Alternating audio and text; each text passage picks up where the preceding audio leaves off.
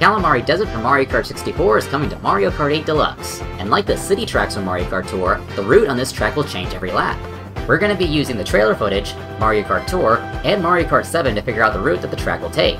I would use more tour footage, but Kalimari Desert 2 RT is the only track available in the current tour, and I had trouble loading up the other variants. So we'll mainly be using Mario Kart 7 footage for this video. Make sure to leave a like and comment so that I know to make more of these videos in the future.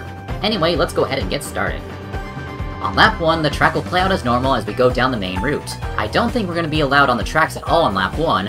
I know some of you already have a counter-argument for that, but we'll get into that once we get into lap 2, which at this point, the tracks do become available.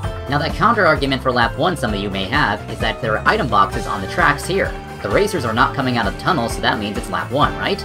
Well, actually, this scene shows Peach approaching the first train crossing, and there are no item boxes on the train tracks. This inconsistency leads me to believe that this shot took place on lap 1, and this shot took place at the beginning of lap 2.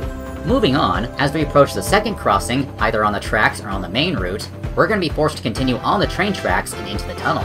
I should point out that the inner fence has been removed, opening up a big shortcut for Golden Mushroom users. As soon as we enter the tunnel, this is where lap 3 begins, much like in Mario Kart Tour's Kalimari Desert 2.